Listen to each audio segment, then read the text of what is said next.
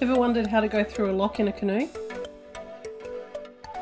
Phone the lockmaster 30 minutes before you get there so he can prepare the lock for you. Even if the gates are open, wait for the red light on the side of the lock to go green, and then paddle in. Don't hang on to the edges, float in the middle and avoid any other boats that are in the lock with you. Of course, find out what's been happening on the river while you wait. Each lockage takes about 15 minutes. Once the water level on both sides of the lock are equal, the gates will open and you can paddle out and continue on your journey.